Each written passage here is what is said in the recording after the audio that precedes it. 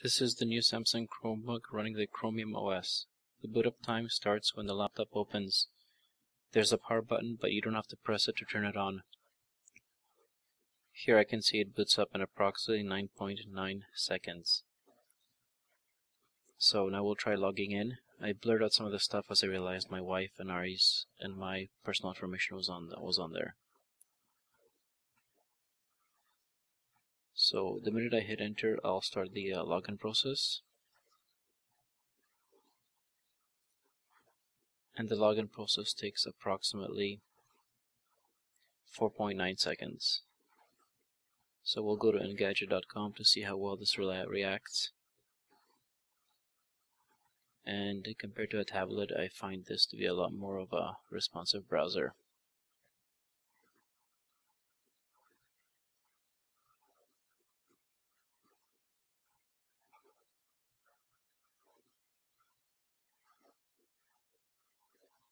Now when we go into Hibernate mode, we'll test how long it takes to come out of the Hibernate mode. And it's almost instant, 1.9 seconds here. And you can see it's very responsive. And last but not least, we'll try turning it off. So you hold the power button once to log off, and hold it again to power off. And this takes roughly 1.8 seconds.